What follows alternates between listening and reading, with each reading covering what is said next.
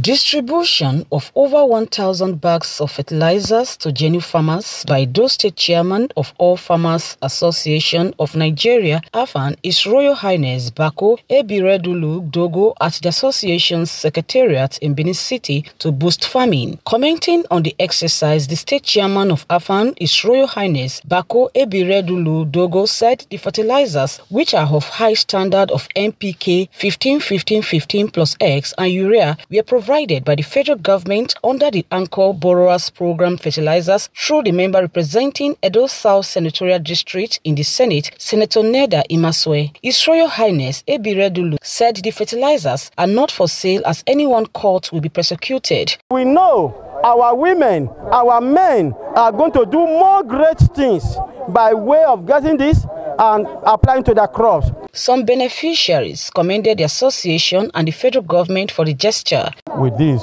we know the federal government are ready to support farmers so that we have enough production.